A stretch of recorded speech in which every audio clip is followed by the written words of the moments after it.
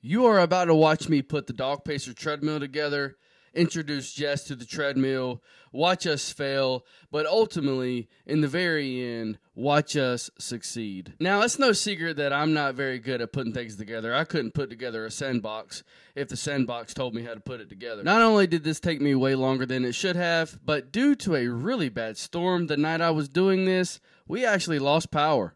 Well, I was in the middle of showing you guys the process of putting this thing together, but we ran out of power. It is the next day, and I have the DogPACER running. She has not got on at one time. We're going to test this out right now.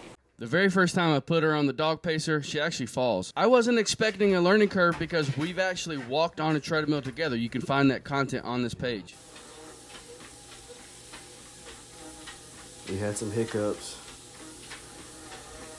but we got it. This next clip is the second time that she will have been on the treadmill, and she already learns the command treadmill. Treadmill, come.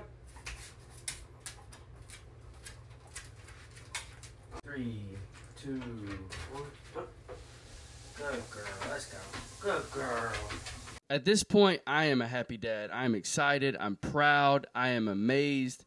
I'm just so glad that I was able to get her acclimated to the treadmill so quickly. At the time of me recording this, she's already done a 10-minute session, and it's only been day 2. Proud dog dad is an understatement.